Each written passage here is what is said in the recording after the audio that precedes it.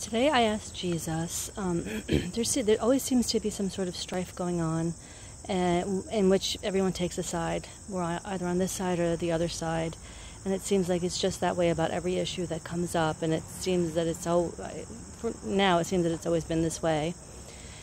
So I asked Jesus why, if there's a spiritual reason for this. And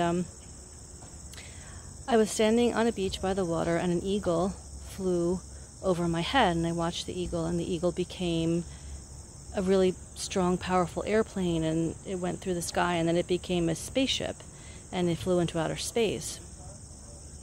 And I wasn't exactly sure of the meaning, so I asked Jesus for some clarity, and then I saw a tiny little baby bird hopping around on the beach, making tiny little footprints, and I thought it meant that people who even seem or feel like they're insignificant can make the biggest change.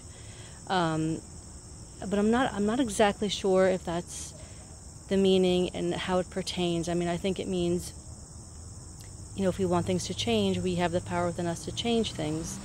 But please let me know what you think if you interpret it differently.